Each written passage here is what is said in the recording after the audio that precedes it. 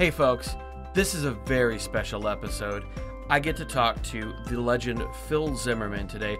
Phil, if you don't know, we're going to go over his background, but he is a legendary cypherpunk, and we also get to learn a lot of the background of his story, his fight for releasing PGP, which is some of the most widely used email encryption software in the world. We also talk about another legend, Hal Finney, who is a dear friend of Phil and also an employee of his at PGP Inc. for a very long time. So I'm really excited for you guys to be able to enjoy this episode. Right now, the date is it's going to be the 5th of May 2019 when this episode is released. The month of May, we're going to be launching a donation pledge campaign for Hal Finney. I'll talk about it again in the middle and the end of this episode, but this is a very special thing for me. Hal Finney, if you don't know, is probably the second most important person in Bitcoin besides Satoshi Nakamoto. We lost Hal, though, in 2014 to ALS. And I want to do what we did back in 2014, 2015, which is raise money for ALS awareness and keep Hal's memory alive. So if you'd go over to bitcoinforals.com, that's bitcoinforals.com, you can sign up for the email list, or just follow us on Twitter with the handle at Bitcoin4ALS, but the number 4, Bitcoin, the number 4 ALS. And we are going to be doing some very cool stuff. This is all done with partnership with Hal's wife, Fran, as well as the ALS Association, the Golden West ALS Association, which is where all the donations are going to go, which is the family's wishes. We're going to have some very cool stuff. We're going to have a bunch of prizes we're going to give out to supporters and donors. It's going to be launching in a couple weeks, and it's going to be some very cool stuff. So I don't want to go any longer. It's already been 2 minutes on this intro. So I really quick want to say thank you to everybody who is listening right now, and enjoy the show. I know you're going to.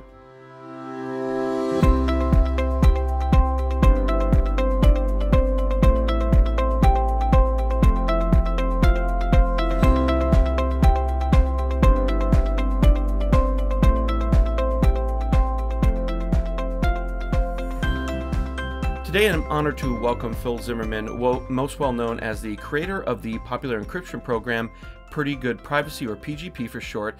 He is a longtime peace activist, founder of PGP Inc., and co-founder and chief scientist for the encrypted communications firm Silent Circle. Mr. Zimmermann, welcome to the show. My pleasure to be here. So I'd like to start out by kind of hearing about actually your early life. Where did you grow up, and how did you first become kind of interested in, just the computers and computer security in the first place? Well, when I was in college, I studied physics, and but I found that I was spending more time playing with computers than I was doing physics. So I thought it would be good to get some academic credit for what I was spending all my time doing. So I switched majors. And what was, as far as for kind of getting into the cypherpunk circles and digital security, where did you kind of first get into that? Was that around the same time? And what kind of piqued your interest in wanting to kind of move in that direction? Well, I'd been interested in cryptography since I was a kid. I think I first started looking at it when I was about 10 years old. I read a children's book on codes and secret writing. They were just simple things for kids. Substitution ciphers and writing with invisible ink made from lemon juice and things, little trivial things like that. But when I got to the university in 1972, almost as soon as I started programming in BASIC, I started writing programs to encrypt things, and then on to Fortran and other languages. And I always wanted to play with, software to encrypt things, but there wasn't any way to make any meaningful use of it at that time. And also, my knowledge of cryptography at that time was quite rudimentary and naive.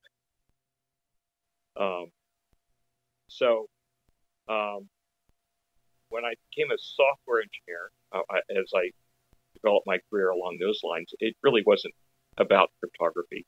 It was mostly embedded systems, real-time embedded systems. That was around the same time that microprocessors were starting to appear in the late 70s. Um, and so that was an exciting time. Um, but it wasn't until the late 80s that I started writing encryption software that had more substance, uh, like an implementation of RSA. And I know that you were, part of the PGP story is that you were involved in the anti-nuclear weapons peace movement in the 80s. That kind of directly led to the genesis of your development of PGP. Can you tell us kind of more about like those times and why you felt it was necessary for yourself, and other activists to be able to encrypt their communications? Well, that was, in the final years of the Cold War, things looked pretty bad. Everybody was worried about nuclear war. There was an active peace movement in the United States to stop the arms race, the nuclear weapons freeze campaign.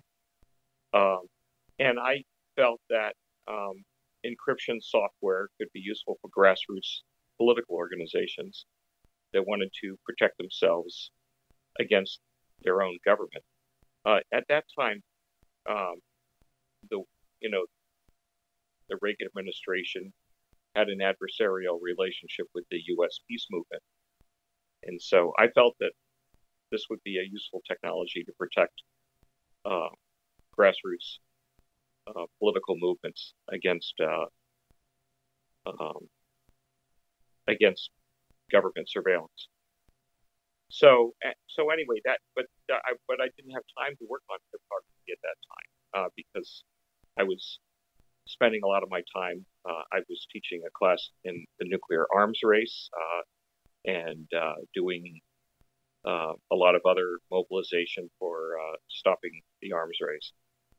So I had to wait till later before I could start. It wasn't until the end of the Cold War that I could start really developing encryption software, and I started working on the beginnings of PGP in the late 80s. And then with your development of PGP, because a lot, I think, like we talked about before the episode started, was that I think that a lot of people coming into, I mean, the concept of digital security and privacy right now is starting to become important again. For a while there, I think a lot of people made a lot of trade-offs with their Yeah. privacy online, and it's starting to become important again. And I think a lot of people, even people my age, I'm 35, are not aware, if they haven't gotten interested in it, in a lot of the background of the story of kind of some of these early fights for digital privacy. So if you could maybe kind of go over the development of PGP and then what led to the criminal case that was brought against you, and how you fought that. Okay. Well, I developed PGP in the early 90s and published it on the internet. Well, with the help of other people, published it on the internet, and it was free. Um, I wanted it to be widely deployed because if it was widely deployed, then it would become more difficult for the government to outlaw encryption. I had reason to worry about the government outlawing encryption because there was some sense of Congress resolution in the early 90s that there should be backdoors in communication systems, and so I wanted to preempt that becoming illegal by getting PGP widely circulated. Um, this prompted a 3-year criminal investigation because PGP spread overseas on the internet, which at that time the government felt was a violation of the Arms Export Control Act. At that time, strong encryption software was on the munitions list. That meant that it was not legal to export. It's like exporting Stinger missiles, you know. Um, And so it took a whole decade really to change the laws so that encryption software was no longer regarded as ignition. But for 3 years, um, my struggle with those laws was more personal. It was trying to stay out of prison. So there was this 3-year criminal investigation, which had the unintended side effect of making PGP more popular. And even though it was a miserable experience at the time, it was, in retrospect, good for my career. It made me more popular. In fact, during the decade of the 90s, almost every article, almost every issue of Wired magazine had something about PGP or me. Every time they ran an article about, the export controls on encryption, they would have some mention of me. Well, that's why I think that your case was so important, and I mean, if I guess I didn't say it before, but I think on behalf of myself and the listeners, want to thank you for fighting that fight, because it was not, it was not definitely anything that was for sure on how the end result was going to be, and it was quite an undertaking. I don't think a lot of people understand the kind of pressure that would be put somebody under. How did that end up becoming resolved in the end? Because they brought the criminal case against you after you published it on the internet, but why? What occurrences happened that kind of brought that to them dropping that case? Well, we had a pretty active legal defense team, and we managed the case pretty well, I think. It went on for 3 years. We did things like publish the PGP source code in a book published by MIT Press, a prestigious academic press that, by publishing the source code in a book that could be exported, we felt that it would help us at trial if I was indicted. And so, and I did a lot of public speaking at that time, and I talked to the press almost every day, maybe 5 press interviews a week. This is most unusual for the target of a criminal investigation. Most lawyers don't allow their clients to talk to the press, but we felt that it was helpful because it got a lot of public support, and it sort of energized opposition to those policies of export controls and also domestic controls.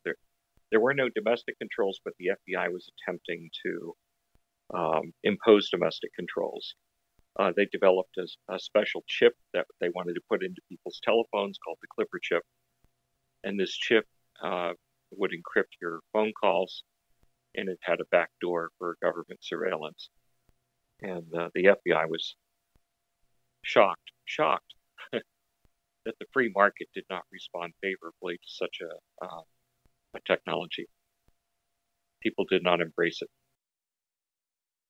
No, I remember when I was reading about the story of PGP, I thought it was such a beautiful chess move where you mentioned briefly about publishing it, but if I'm not mistaken, wasn't that kind of one of the checkmate moves, in that by publishing on the internet is where they decided to come after you for exporting it, but there was no prohibition for print, and so that's right. By printing it and sending it out via books, it was perfectly legal, but it was accomplishing the same thing. Well, yeah, it's actually a little bit more complicated story. Okay. During my criminal investigation, there was a guy who worked at Qualcomm in San Diego, a guy named Bill Karn, an engineer, who bought a copy of Bruce Schneier's book, Applied Cryptography.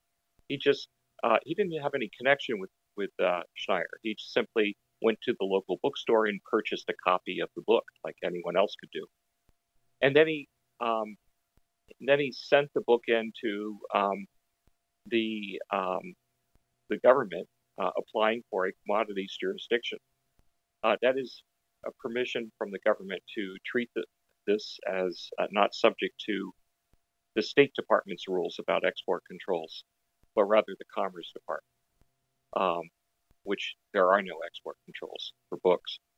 And he wanted them to declare that it was okay for him to export this book, which had some cryptographic source code in an appendix. It was the data encryption standard written in C, an appendix. And so they said, sure, you can export this. Why are you bothering us with such a trivial matter? We have no export controls regarding books. And so he said, well, thank you very much. And as soon as they gave him that commodities jurisdiction, which said that the Commerce Department had control of it rather than the State Department, thus was not subject to export controls, he then sent a floppy disk containing the exact same source code that was in the appendix of the book to the State Department saying, okay, now I'd like a commodities jurisdiction for the contents of this floppy disk.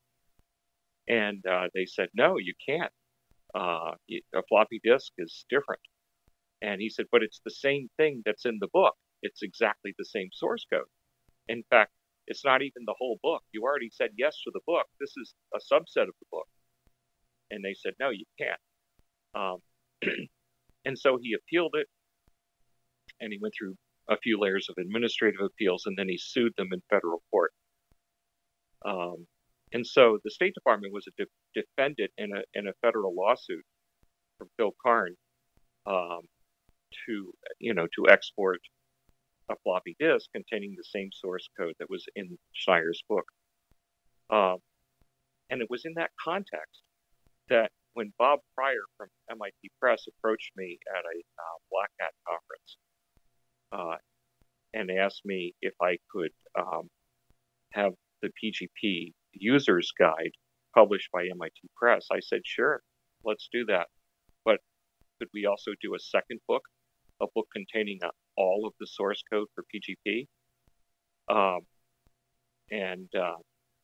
That was a most unusual thing to do because it's like 800 pages of source code, and including the make files, is all the source code.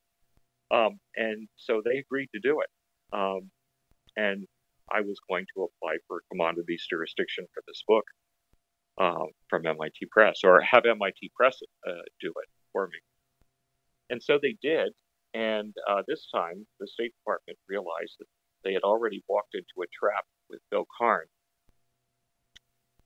And they knew that in this case, it was a much more extreme example because the book was, instead of containing a couple of subroutines for the data encryption standard, it contained from top to bottom every line of code in the body of source code for PGP, including the make files for building it. And so they knew that they were trapped. They couldn't say yes because they knew what was going to happen next. I would then send them a floppy disk like Bill Karn had done. And they couldn't say no because they can't prohibit the publication of a book, or not even to export the book. MIT Press sells all of their books in other countries, And so they asked the NSA what to do, and the NSA said, well, you better not say yes. And but the State Department knew they couldn't say no either. So they didn't reply at all. Meanwhile, MIT Press proceeded to export the book. And they ran out the clock. They never responded to the CJ request, the commodities jurisdiction request from MIT Press. After the government dropped their case against me in early 1996, I started a company, PGP Inc., to commercialize PGP. And our strategy was to publish the source code in a book again, except this time it would be a book that we actually intended to be scanned by OCR in Europe. In theory, you could have scanned the MIT Press book with optical character recognition, but it would probably have a lot of errors in it. We didn't care anyway because that software was already overseas. But in this case, with the commercial company, we didn't release the software in any other form except printed in a book. And we carefully designed the book. We used a special font that was optimized for OCR. In fact, it was OCRB. Um, and it was scanned in Europe. But it took 1,000 man hours to scan 5,000 pages because there's a lot of errors. You see, when you use OCR to scan text, you resolve ambiguities and errors in the scan by using spelling dictionaries. That works for English or French. It doesn't work so well for C source code. So there was a huge number of errors in the scan. So they had to be hand corrected. And that's why it took 1,000 man hours to fix 5,000 pages of source code. So we realized that we'd made a mistake technically on that. So we asked for all the notes from the European team that was scanning it to tell us exactly what kind of errors they were seeing. And then we wrote some special software tools to resolve these things with some kind of heuristics that would have use probabilistic tables to change errors to what we thought would be the correct patterns. And it went from 1,000 man hours to 30 man hours. So this was a highly successful piece of software. And in this software that corrects the errors from OCR scanning, we actually published that in a second book called Tools for Publishing Source Code via OCR. And that had these software tools printed on the pages using the same format. So it was actually a bootstrappable book. You scanned the first page, and that contained a Perl script that was smart enough to scan in the rest of the book, which had a whole bunch of C source code that did a very sophisticated substitution of these error syndromes. And then we use that to scan thousands and thousands of pages of C source code at high speed.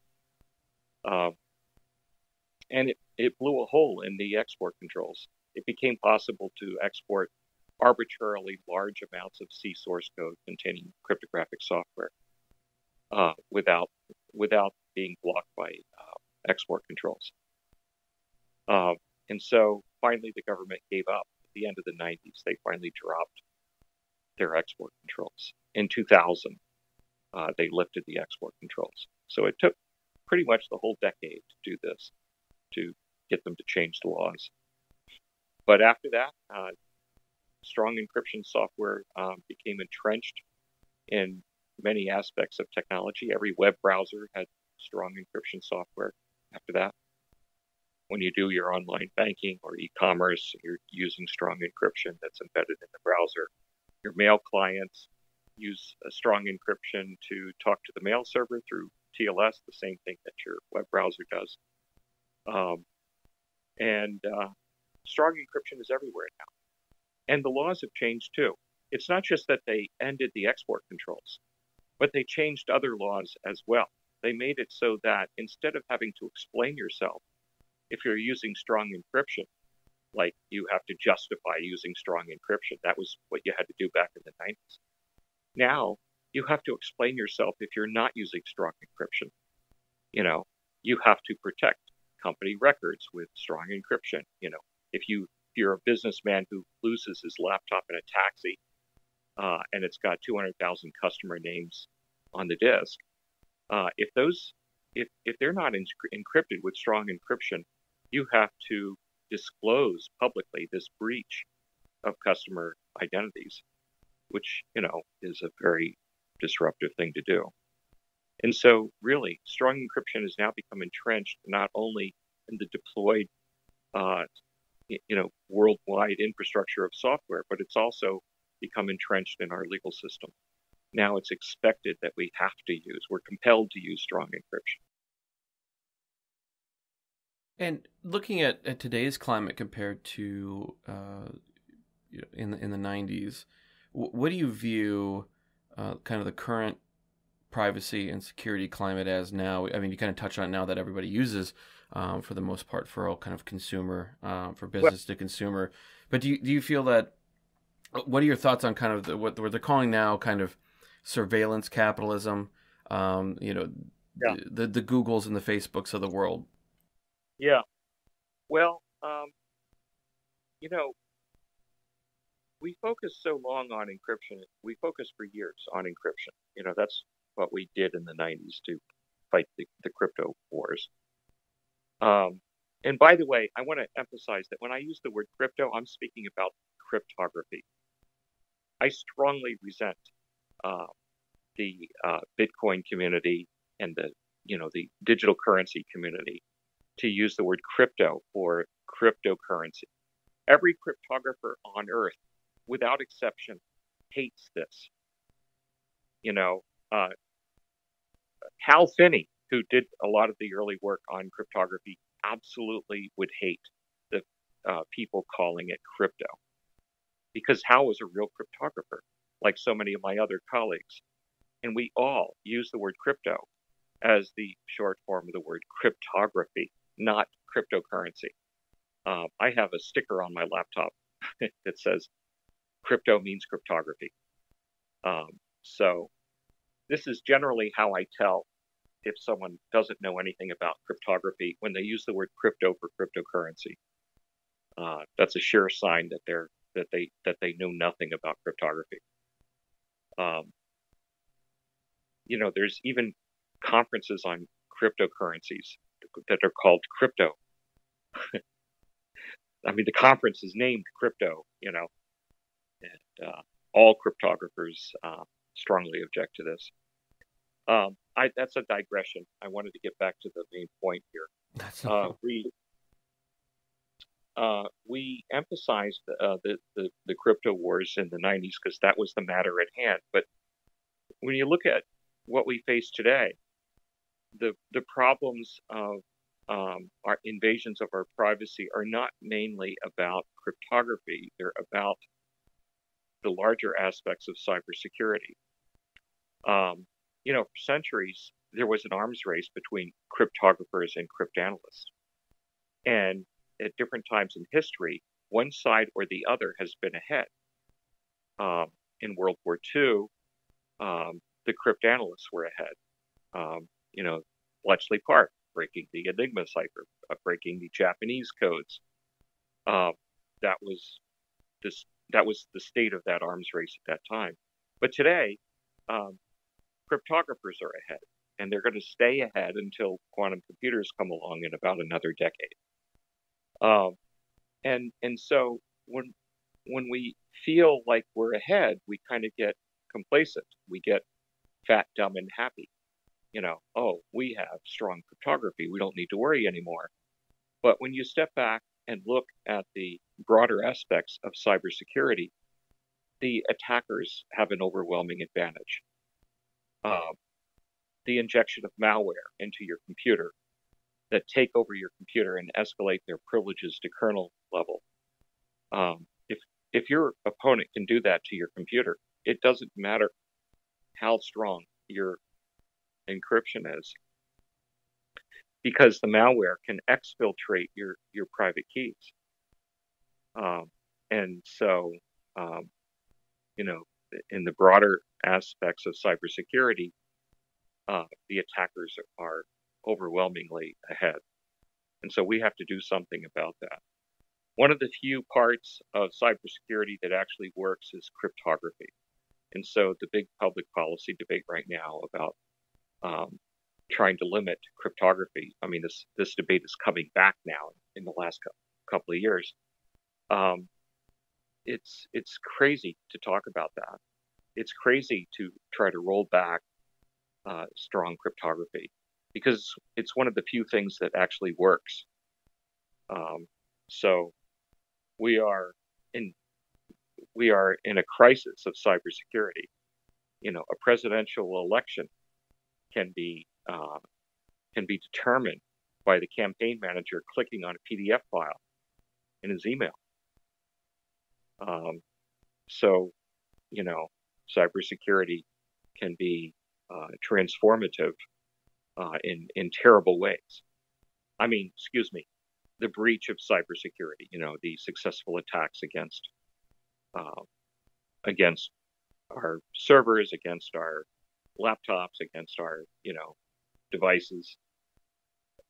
These attacks from foreign intelligence agencies like the Russian GRU can result in putting a Russian puppet in the White House and transform geopolitical relationships all around the world. So we're in a we're in a terrible situation with regarding cybersecurity.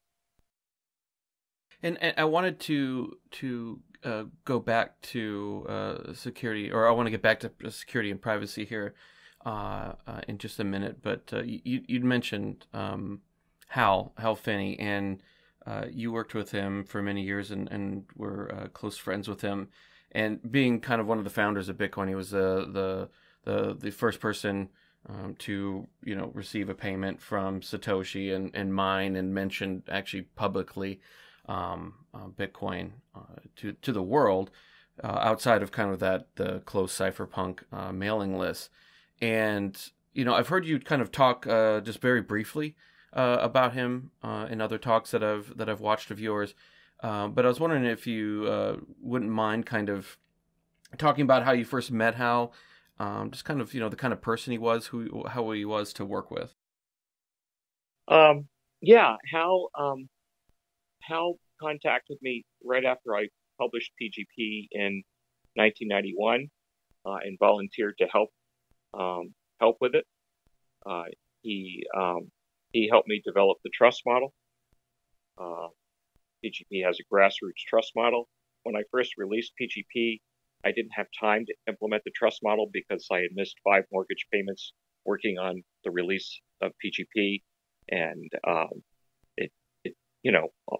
software engineers are pathological optimists when it comes to estimating time required to finish a project. And so I had to release it without the trust model. And so I was going to do the trust model in PGP 2.0. And that's when Hal showed up and said, he wanted to volunteer to help. So he actually helped me develop the trust model. And I had a couple of other guys helping also on other aspects of PGP. Hal was an extremely nice guy.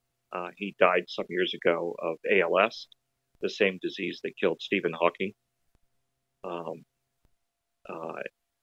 Hal was quite a genius, and it's been my experience throughout my career that you often run into geniuses that pay a price for their genius because it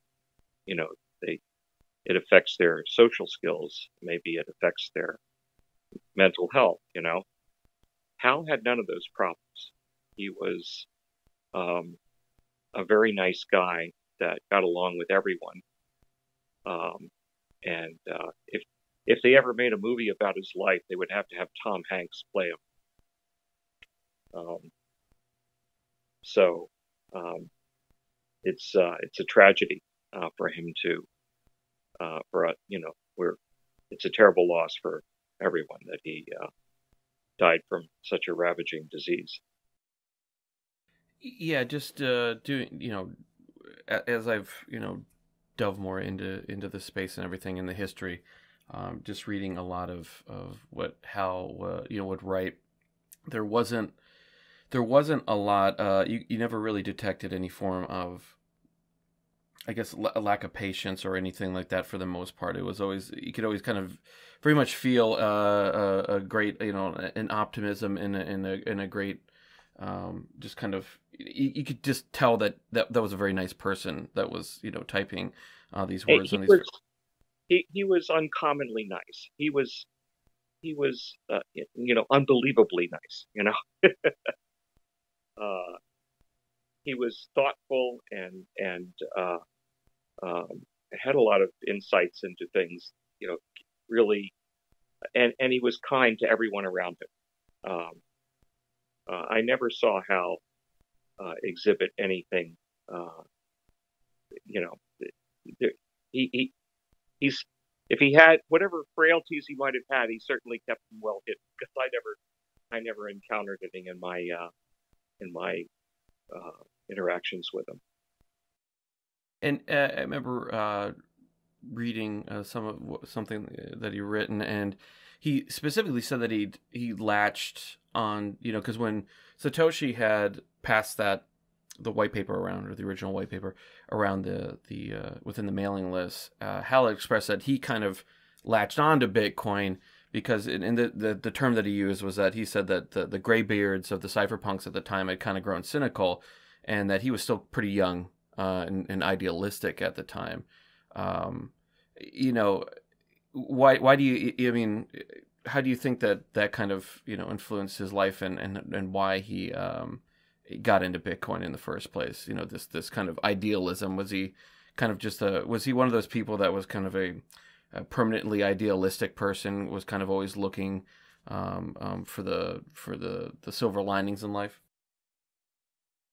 Well, at that, in the 90s, cryptography was attractive to a lot of people. It was very political technology, and it was strongly connected with human rights. And when Hal volunteered to work on PGP, it was clear that he was motivated by the desire to help human rights. Um, and and later, when the criminal investigation started, um, I I sort of refrained from mentioning Hal. Um, I sort of left him out entirely of all public remarks about PGP. I mentioned the other volunteers that worked on it, but not Hal, because Hal, unlike some of the other guys, lived in the United States within easy reach of prosecutors.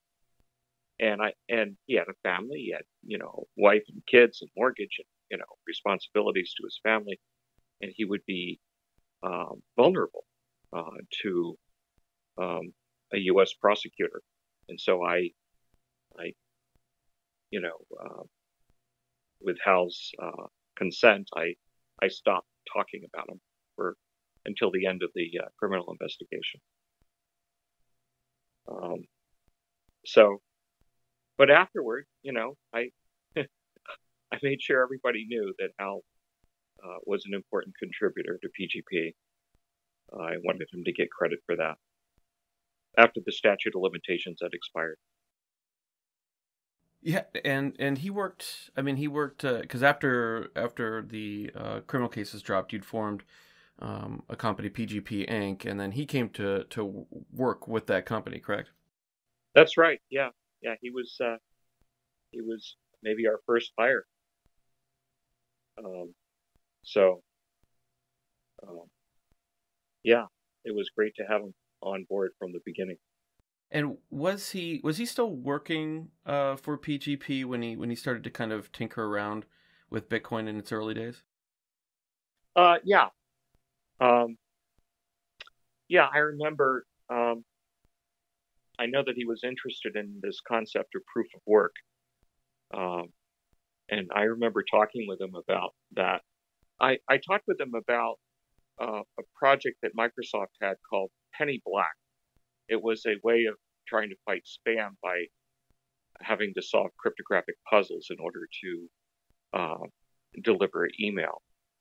Um, the idea was that spammers were doing mass mailings of millions of emails, and what could we do to slow that down? Not we, but Microsoft had some project to do this, and they had it so that if I want to send you an email, my mail server would try to send this email to your mail server, and your mail server would counter with a request to solve a cryptographic puzzle.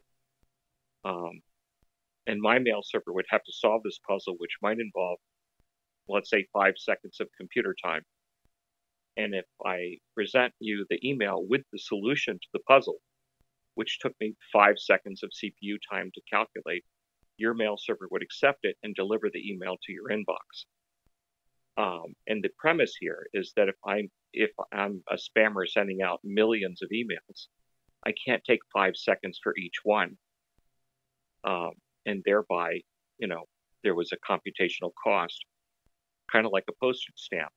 it was purchased not with money, but with CPU time. Um, and Microsoft named it after the earliest postage stamp back in, I think, in the 19th century, uh, and or maybe it was the 18th century. I don't recall. And that it was so it was called penny black. I remember talking with Hal about this, and maybe it could, whether or not it was possible to apply this to stopping spam. Of course, from what we know today, that wouldn't be such an effective strategy because spammers use distributed botnets to send spam, so they could distribute the load. But anyway, so we were talking about proof of work as a tool for solving a different problem at that time. But I knew that Hal was interested in proof of work for other things. Yeah, because he developed I believe it's called reusable proof of work, off the proof of work system, but which was like you mentioned, there's a lot of people in this space that don't understand cryptography. I would say at best I'm a casual observer. I've read some very topical kind of consumer level books on the subject. So and I'm not a programmer as well. So a lot of this stuff is a lot of me trying to speak the language of a tongue that I'm not fluent in. But because in some of the research I'd done, that he developed what he called reusable proof of work, and was that kind of, I guess you said that you guys were talking about proof of work as a spam. I was just wondering how that reusable proof of work had fit in there. I didn't have that many conversations with him about. I maybe talked once or twice with him about proof of work, and I told him about the Penny Black project, and so I didn't realize that he was working heavily on using proof of work for cryptocurrency ideas.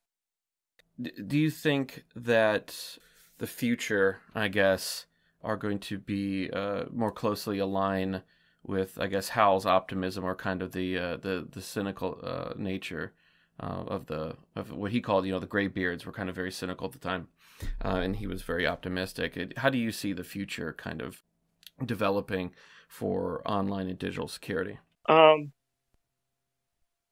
Well, I have to say that I'm sort of disappointed that cryptocurrencies have become so mired in fraud. It seems like some large majority of cryptocurrency activity is related to fraud. And, there's a couple thousand cryptocurrencies, and a vast majority of them are scams. So that's kind of. And another thing is that even the respectable ones, like Bitcoin, I'm dismayed at the energy usage.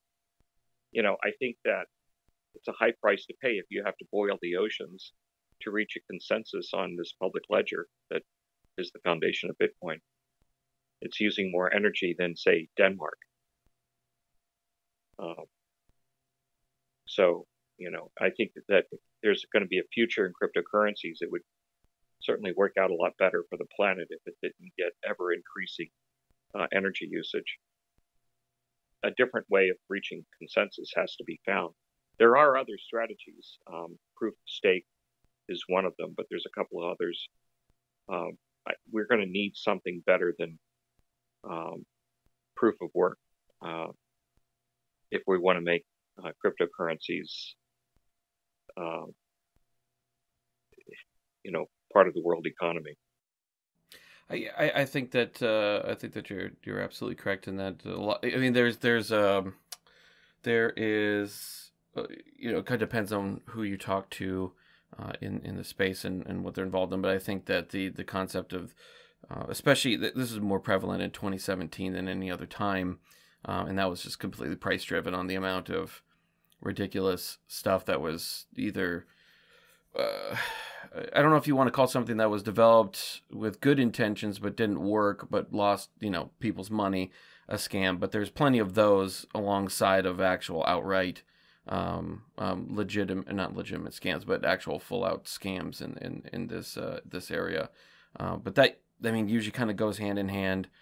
We saw a lot of that with the .com boom as well. A lot of people selling snake oil to a lot of investors on what was versus what was actually what was promised versus what could actually be accomplished. But you know, with going back to the privacy and security aspect of it. So Bitcoin users are especially vulnerable to a variety of digital attacks if they're not careful. They use something like Evernote to hold their private keys.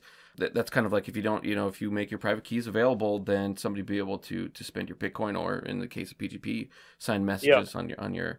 So I've always advocated, just obviously the basics of malware, spyware protection, VPNs, long random passwords, two-factor authentication. But what would you recommend? Maybe not necessarily just for Bitcoiners, but people in general. What would you recommend someone be doing right now to secure themselves against those who want to access their information in general? There's a number of problems with protecting cryptocurrencies. You know, First of all, anything that involves long-term keys require really, if you want to be sure that you can protect long-term keys, like PGP private keys, for example, you really need hardware assistance. Some people are using handheld tokens like YubiKey or NitroKey. These are USB tokens that hold your private PGP key. And the same should be done for Bitcoin wallets. They should be protected by dedicated hardware.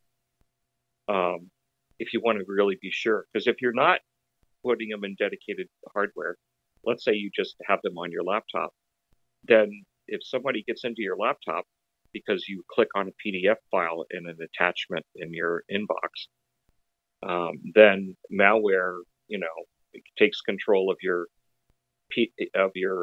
laptop, and then they can exfiltrate your private keys and steal your Bitcoins. So you need hardware assistance for that, but you also need something else, which is, what do you do about lost keys? I mean, how many people lose a lot of money? I've heard stories about people searching through landfills to find disk drives that contain, enough Bitcoin that it's worth millions of dollars years later. When they first got that Bitcoin, it wasn't worth so much, but then it became worth more later. You need a way of recovering keys when they get lost. You need a way, and there is a way to do that. There's something called secret sharing, or a threshold scheme. I use Shamir secret sharing for making it so that if I lose a device or lose some, well, what it does, I'm sorry, I should explain what it is. You take a private key or a secret key and you split it up into shares, and you have to have a quorum of these shares to use it. So if you split it into 5 pieces and you need 3 of the 5 pieces to put it back together again, then you could lose 2 pieces and, irrecoverably lose 2 pieces, but you've still got 3 pieces that you could then put together to assemble the original secret. And that way, if you put something in a hardware token and you lose the hardware token, you're not screwed. If people are going to put assets that are highly valuable in some kind of cryptographically protected enclave, you're going to need to do some kind of secret sharing scheme to split it up into shares so you can recover it if something gets lost. So I think that there hasn't been enough of that in the digital currency world. So you're not just protecting yourselves from hackers getting in, which is bad enough, but you also have to handle what happens if you lose things.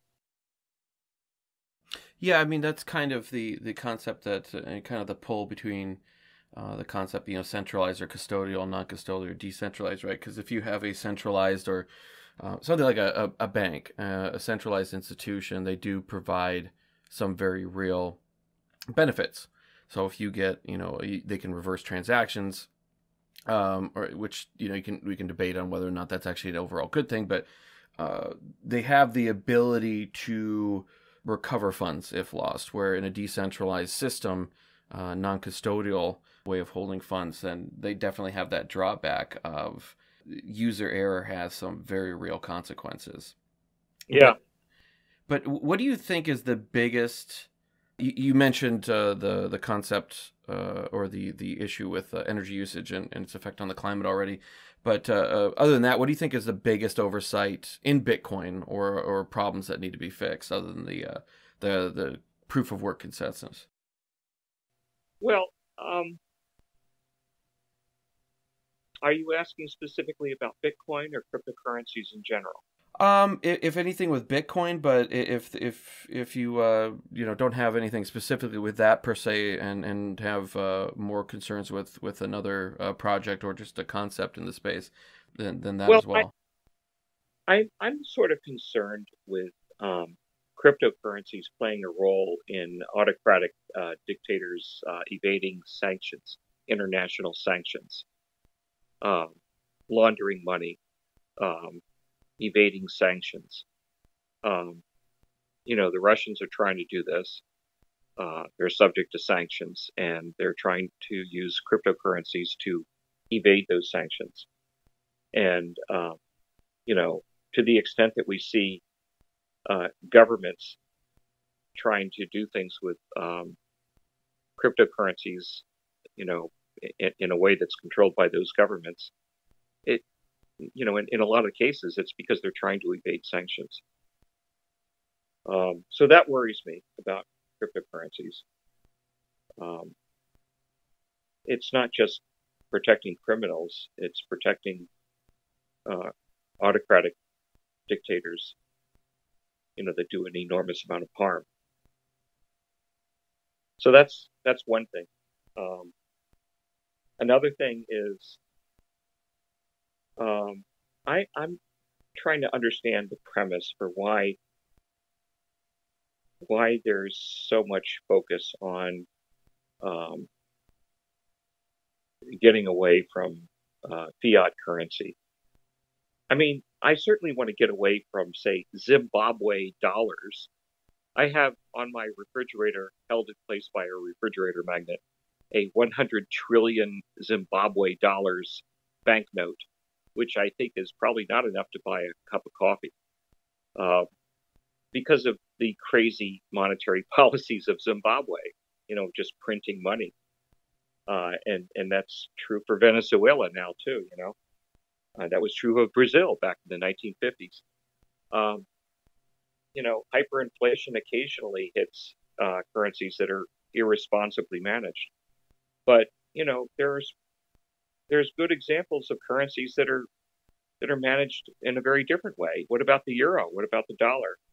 What about the Chinese currency? These are currencies that are carefully managed. They don't have hyperinflation. I'm happy to use PayPal to make payments. I don't mind paying in dollars or euros.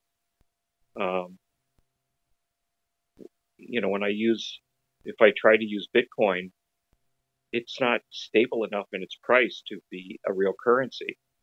I don't see real currencies going up or down 20% in a single day. So I don't know. I think that there's this libertarian tendency to strongly be against, normal currencies because of the hypothetical potential that big bad governments might do something bad with them, like print money, and have Zimbabwe dollars be worthless. I don't really see that for mainstream currencies. Hey folks, I hope that you're enjoying this episode as much as we did recording it. I don't have any sponsors, but if you could do me a big favor and go to iTunes and leave a 5-star or a written review, that would help me out a lot. You can also help out by going to supportmypodcast.com. That's supportmypodcast.com, where you can find all the other ways that you can help out. If you actually go to the discounts tab, that's supportmypodcast.com/discounts, you can get on an early mailing list, and you will get access absolutely for free as a listener and supporter of this podcast to discounts for such things as VPNs, Bitcoin wallets, Bitcoin related clothing, as well as other kind of health products that I think are very helpful for people to just live a better life. So go over to supportmypodcast.com/discounts and sign up today. No, I would definitely say that, especially as far as the skeptical nature and criticisms of fiat regimes. It's not entirely within, libertarian spheres in Bitcoin, although it is highly. I just did a interview recently with an individual who considers himself a European-style socialist, but also a fan of Bitcoin as well. And he has many of the same issues with fiat. So it's not entirely just with libertarians, but I'll definitely see the point that libertarians are specifically obsessed with the concept of myself being one of them, with fiat currencies. I think the idea is that just like something like Clipper or with what government's been trying to do with Apple and whatever, I think it's a backdoor. That fiat is a backdoor to a monetary system, and that although they can be managed well today, it does offer that possibility with something like a sound money, specifically with Bitcoin, is that it precludes that fact. It does not allow someone who comes along and decides that it is within their political interest to, do a massive print up because either they don't understand the economic impacts or they think that that's going to fix a problem that is systemic in the economy, and make things worse. I think that's kind of the concept behind the idea of why we want a currency that can't be outwardly managed in a way. Well, okay, look, one of my concerns about the way real money is handled, like dollars and euros, is that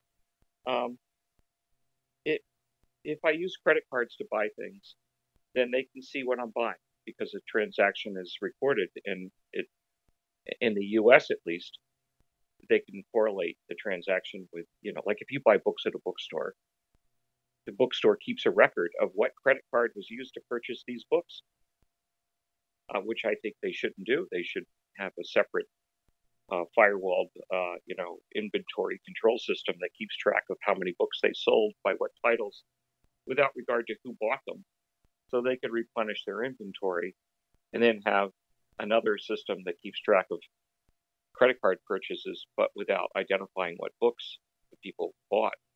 That would be a big improvement. But, I would like to be able to make electronic payments without people knowing what I spent the money on. But I'm not sure that cryptocurrencies in the long run can remain truly anonymous. I know that mathematically there are some that can be anonymous, like Zcash. But in the long run, it seems to me that governments, if they wanted to regulate that, if they just pass laws saying something's illegal, it could cause a lot of problems for people who, we imagine that we can defiantly use cryptocurrencies to maintain privacy. But I'm not so sure we can if the government regulates it with the force of law. I'm not sure I'm willing to risk prison to use a cryptocurrency that, the government says, is illegal. It's not illegal now, but because it's not really at scale, if cryptocurrencies become super popular, the government can start regulating it the way they regulate money. There are laws that say you're not allowed to do some things with very large sums of money, without reporting it as there's currency laws, currency transfer reporting requirements. if they make laws that cover uh, cryptocurrencies like that, then are people willing to risk prison? Um, do we want to make it so that do we want to live in a society where a major part of society is illegal? Yeah, I think that, I mean, first part is Bitcoin is a as it is currently implemented right now and on the main chain is a really bad way, and a lot of people using it for dark markets found out the hard way is that it's a really uh, not a great privacy tool in that it records every single Yeah, transaction on the ledger. It's public, anybody can view it, yeah, and blockchain analysis is getting very good. And I'm sure that the various government agencies, probably not in 2013. It was pretty, during the Silk Road period, that was still kind of in its infancy. But I'm sure over the last, 5-6 years, it's gotten a lot better. You can, yeah. Another because thing, you go to Overstock and you buy something with that Bitcoin wallet, you are no longer anonymous at all, and you have yeah, to yeah, work pretty hard. yeah, and not only that, but you know, we now have a new set of laws that, well, they're not really new. They're laws about capital gains. If you buy a stock and then later sell the stock and it's gone up in value, that's a capital gains, and you have to report that uh, on your taxes. And that requires filling out some paperwork, when you sell your stock. Um, well, if I go and buy a cup of coffee with Bitcoin and that Bitcoin has changed its price, which it does so quickly, um, maybe that's subject to a capital gains tax. And the effort required to like keep track of that may be exceeding the cost of the cup of coffee. Um, and so using it to make casual purchases um, runs into the bureaucracy of capital gains taxes, at least in the U.S. No, Um, yeah, no, it's an absolute nightmare trying to, because there is no really. The IRS has set down some rules, but it's ridiculously difficult to try to figure out how to actually claim a lot of this stuff, and it's getting better. But that is definitely a concern, because it used to be only if you were trading, like just for Bitcoin's example, if I was trading Bitcoin on an exchange and I bought Bitcoin with US dollars, and then I sold it for US dollars, then whatever my gain or loss was is what I would do that. But for a while there was if you had Bitcoin and then you traded for Ethereum and whatever, that it until it came back out to a fiat, a national currency, that it wasn't subject to it. Now, because they had I forget the exact term, but it was used for real estate because they do consider it property, and the IRS did for a period. I don't, anybody out there that's listening, I'm not familiar with the tax code myself. I have somebody else do it for me, but they kind of treated it like property. Like if I had a house that was worth, a certain amount, and you had a house, and we decided to just give each other the house, we didn't trade each other's houses. We wouldn't have to pay any sort of tax on that because it was a like for like transfer. And now they don't do that anymore. So it is definitely yeah, a morass of regulations and different laws on the books. I live in Europe and I live in the Netherlands, and here um, people conduct small transactions using ATM debit cards. Um, they're not credit cards; they're debit cards.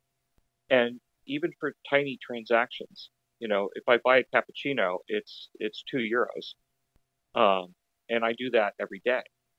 And as far as I can tell, it's frictionless because I don't see the transaction fees. Um, and so I walk around, all week long without any coins in my pocket because I spend €2 on a cappuccino with my debit card. Now, of course, that keeps a record of all my purchases, but if I'm only buying innocent things, it's it's it's just effortless to do it. If I was going to do something that I would prefer to keep more private, then maybe I would take cash out and use that. Um, but I don't have a problem in using PayPal to buy something on eBay or or use my debit card to to buy small purchases. Um, I don't mind using other systems to pay for things. Whereas if I was going to use Bitcoin to pay for things, I have to go through a Bitcoin exchange, and I don't trust Bitcoin exchanges because I keep reading about how they get all their Bitcoin stolen by North Korea or someplace, you know, and or maybe they'll pretend to die. They'll take all my Bitcoins and for and then pretend to die mysteriously in India while working on helping orphans, and oops, $150 million disappears. I mean, a completely fraudulent, faked criminal death. Some guy skips out with 150 million in Bitcoin and pretends to die because he goes to India where you can purchase a death certificate for a modest sum of money. And now he's on the lam with $150 million. And oh yeah, he died, and he lost his password in his brain when he died. Well, guess what? The wallets that that were keyed by that password actually are empty. There are no coins in them, dead or alive. That money's gone, and the guy is pretending to have died. I mean, that's the kind of world that I read about in the Bitcoin world. I don't run into that when I do PayPal. I don't run into that when I do normal transactions. I mean, Bitcoin and other cryptocurrencies are so wrapped up in fraud and criminal activity and high risk of loss. I opened an account at a Bitcoin exchange, and then never put any Bitcoin or cash into it because I was so worried that, every day I read about another scam where some Bitcoin exchange loses money to hackers or pretends to lose money, or somebody pretends to die to steal vast amounts of money. Either they're incompetent and they can't hang on to their keys, so North Korea can come in and steal all the money, or they're not incompetent, but they steal the money themselves and pretend like somebody stole it, or both. They're incompetent and they steal the money. I don't run into that with PayPal. I don't run into that with my debit card. I don't run into that with respectable banks. Why is Bitcoins so rife with this kind of fraud? And this is why I don't conduct any significant. I don't conduct any transactions with digital currency. It's just, I mean, it's an embarrassment. It is just a ghetto of criminality and fraud, and. So Yeah, I would tend to agree that it is embarrassing, because when you are trying to talk to people about the aspects, the economic aspects of why Bitcoin's important and all that kind of stuff, and then this is what they read in Bloomberg or Forbes. I would say that as far as for where the fraud is in the industry, the traditional banking industry, I just think that it's a lot less salacious. I mean, there's fines constantly about insider trading and all that. I would say that in the United States in the 2008 financial crisis, the bankers' bailouts and all that was on a level, because that was all that wasn't even customer funds lost. That was people who weren't even customers' funds being pumped into institutions that were unable to stay solvent. But as far as for using Bitcoin, I do agree as well. It is difficult, but there are solutions. Granted, the better ones are custodial, like Jack Dorsey, CEO of Twitter. He's started Square. Part of that is the Cash App, and you can load it up with they work for dollars and euros, and it's kind of like a Venmo, PayPal type system. But they've also instituted Bitcoin now, and you can actually get a debit card. They send it to you in the mail, and you can choose whether you want a US dollar or a Bitcoin balance to be used. And so if I buy like $100 of Bitcoin, I can use that debit card to buy my coffee or whatever, and it just takes it right off that, and it subtracts it out of my Bitcoin balance. Granted, well, but wait a minute. But it's not my own private keys. Yeah, but if you use that card to buy coffee at Starbucks, you're not handing Bitcoin to Starbucks. No, not at all. So you know, the original vision for Bitcoin was to use it as a currency, but you're not using it as a currency then. Starbucks doesn't get that Bitcoin. Instead, it's traded indirectly in some fashion.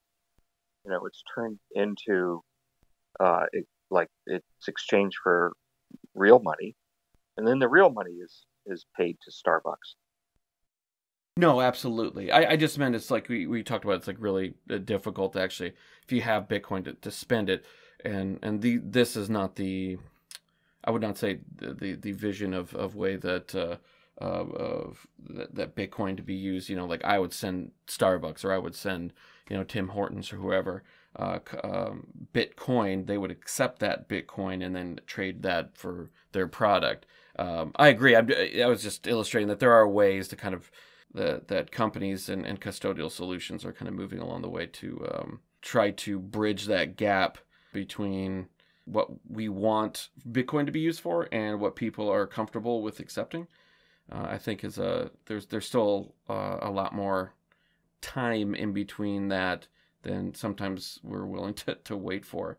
But I was actually I just realized that we were talking about Hal earlier. I was just had one more question about that. Was that you'd mentioned that you guys had talked about proof of work and everything, but I was wondering during that time when you were working for him, he was starting to kind of do that along the side. What did he say about Bitcoin during that time to you? I know that you said later when it reached like dollar parity, he was kind of surprised, but I was just wondering about any conversations that you had with him during those periods of time. Well, I knew that he was working on some project along those lines, but he didn't talk that much about it at the time that he was doing it. At least not with me. I probably had maybe two conversations with him about proof of work, um, and so I'm not a good source of information about the details. Okay. Yeah, it's just I don't. I did talk to Hal frequently about other stuff, but most of the work he was doing in this area, he I only had a couple of conversations with him about. Okay. Hey, yeah, it's just there's not a lot of there's a few stories about him, but there's not a lot of like written or audio interviews with people that knew him that well, and it was just always somebody that, I mean, he had when he was getting sicker over time, he kind of stepped away from working on Bitcoin. He actually did a post. I believe it was like in 2013 or even 2014. I'm not sure the exact date, where he kind of reintroduced himself to the community because not a lot of people knew who he was. And this was by the time that it'd gotten a lot popular in 2013 and 2014. And I just always felt that was kind of such a disservice to him that he would even have to reintroduce himself, and that there's so many people in Bitcoin that are newer that don't even know really that much about Hal, and a lot of that's just because there's not a lot written about him. So I'm always really excited to talk to anybody that knew him about him. But yeah, I found that I visited him a couple of times when he was very sick, and I was impressed with his optimism toward life. He seemed to handle the horrible disease in some way that I don't know how he did it, but he somehow managed to it's like that Monty Python song. Always look on the bright side of life, He would say, well, he has more time to read now,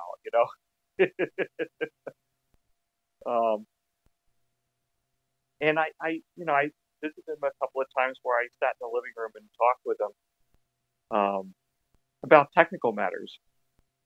And it was very slow for him to type responses because he had to use his eyes to move a cursor around on the screen to select words. But we mostly talked about technical matters. because that was the foundation of our social relationship. Mm-hmm. And there was the elephant in the room of his horrible disease. And yet we sort of, in so many of our conversations, we avoided that elephant by talking about what was near and dear to us, which was our shared interest in cryptography. And so there was there was that movie, Annie Hall, the Woody Allen movie. There's a scene in Annie Hall where he's talking with Annie Hall, and there's English subtitles. They're speaking in English. This is not subtitles for a foreign language, and they're talking about, I don't know what, tennis or some innocuous subject, and the subtitles are, you know, you know, the subtext of their conversation, right? And so there was that. This was a kind of, we were talking about cryptography, but in fact, what was really happening is that this was how Hal and I socialized with each other, and you know, and I felt the tragedy of his illness, and knew that it would kill him, and yet I'm spending all my time with him talking about cryptography, because that was the safe, comfortable topic that we always talked about. Like you said, he was, an optimist to the end.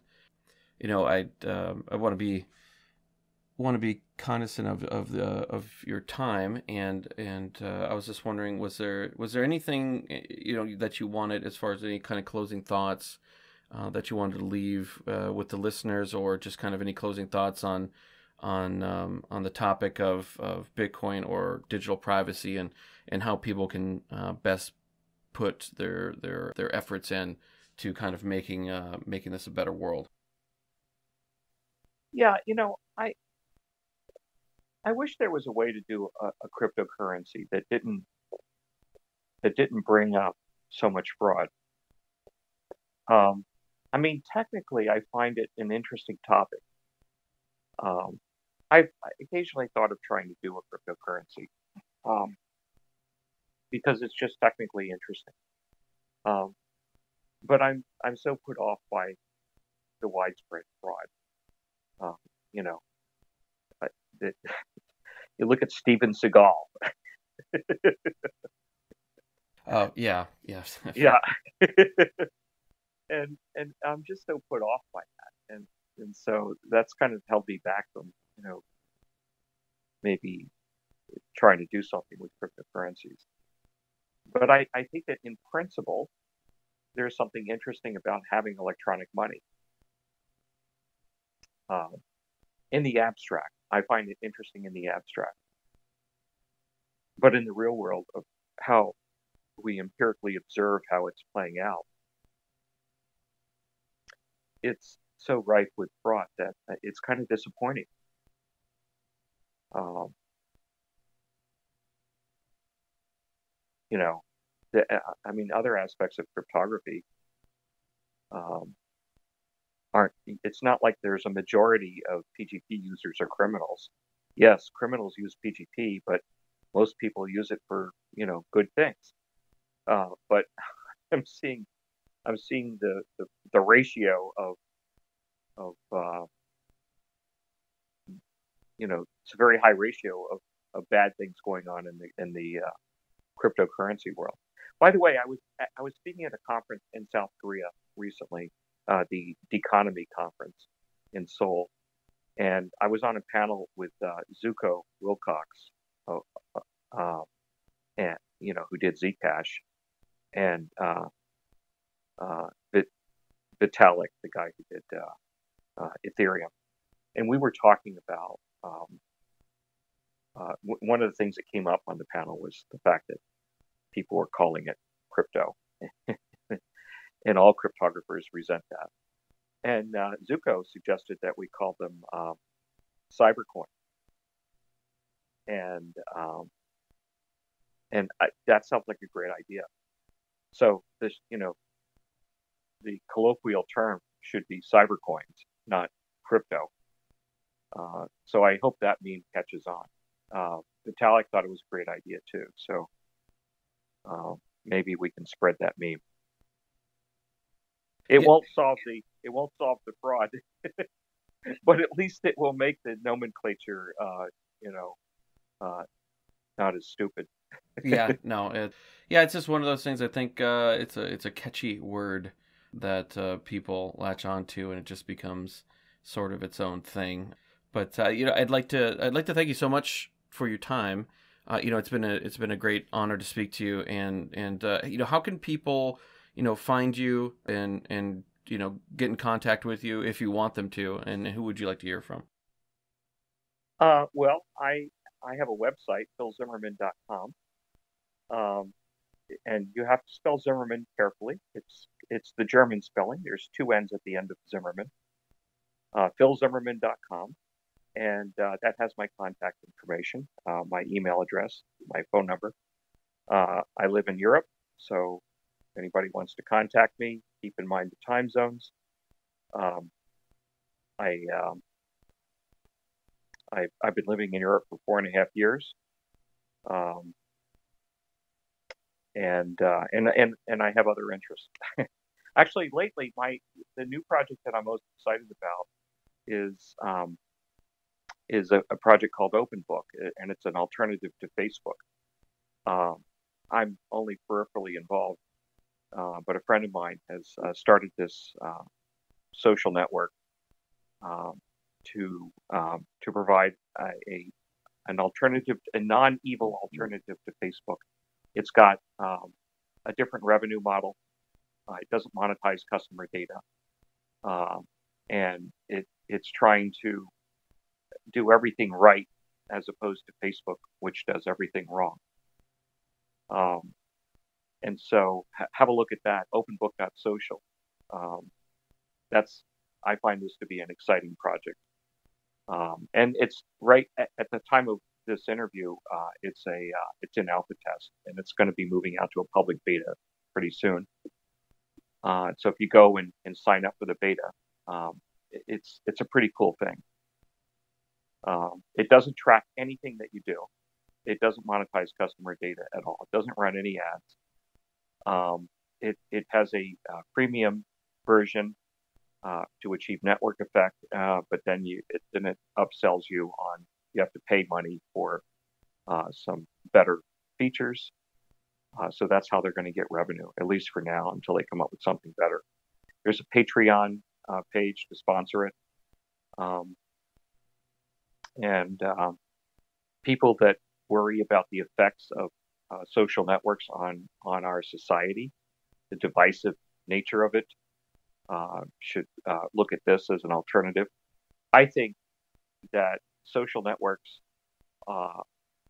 they optimize for engagement because of their revenue model, and nothing drives engagement as much as outrage, and outrage divides society and polarizes the body politic, and I think that's terribly harmful to the fabric of society.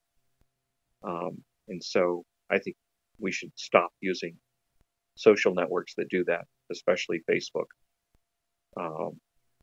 and consider alternatives.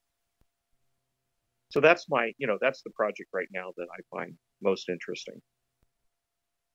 Yeah, no, I think that there's a lot of different variants that are being proposed. Of course, now that we're starting to realize a lot of the issues that are popping up with what we thought was kind of a very innate, or not innate, but a very innocuous sort of technology just for talking to other people. But I will have all the things that we've mentioned here, the Phil's website, open book, every thing that we talked about during the interview in the show notes.